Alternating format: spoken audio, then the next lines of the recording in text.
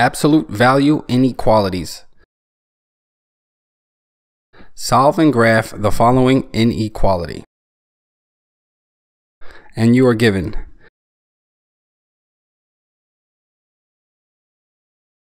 Now here are some steps to help you solve this inequality.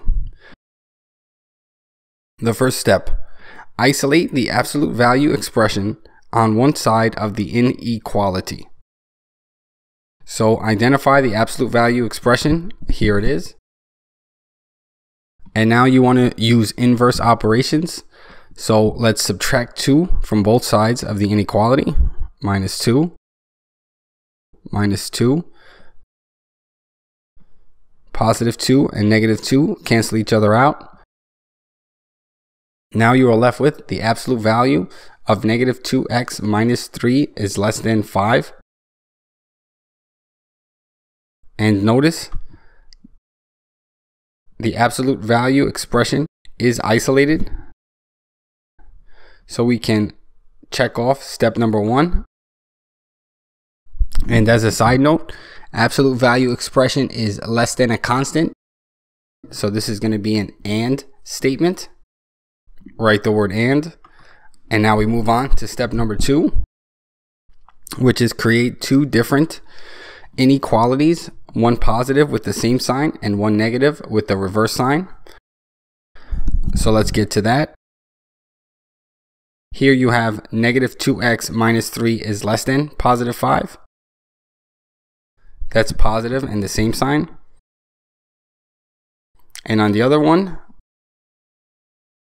you have negative 2x minus 3 is greater than negative 5. And that is negative and the sign is reversed. Take a look at the sign here, reversed. And the sign is negative.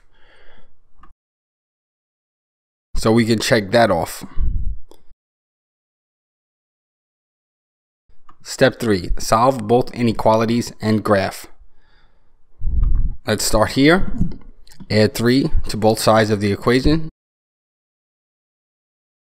Positive 3 and negative 3 cancel each other out.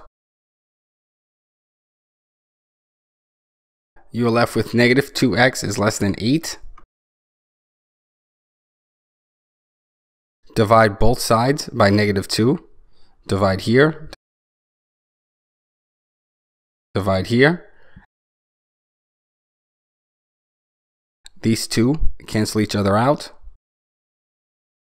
Remember, always reverse the sign when dividing by a negative number. So you'll see here you have x is greater than negative 4. And the sign was reversed.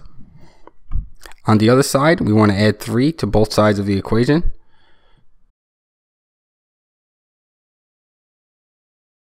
Positive 3 and negative 3 will cancel each other out. Now you have negative 2x is greater than negative 2. Divide negative 2 from both sides of the equation.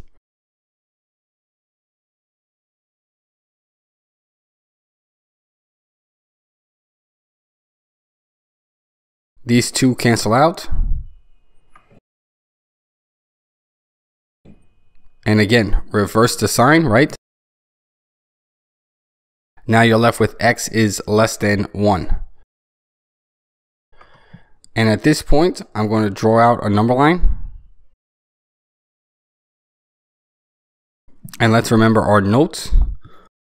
And now let's remember our notes.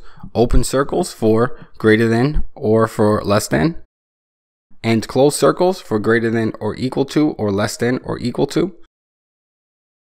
So let's review what we have. You have x is greater than negative 4. Always read from the x.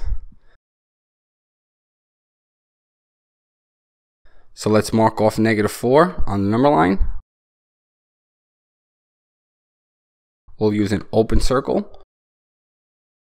And because it's greater than, it's going to the right. On the other side, we have x is less than 1. So let's mark off positive 1. we're going to use an open circle. And because it's less than, we'll be going to the left. And now you see both arrows pointing towards each other, so you can just shade in the inner section. Mark off step number 3. But don't forget to check your solutions. So you'd plug in a number greater than -4 to see if it's true, and plug in a number less than -1 and see if it's true. And they both are.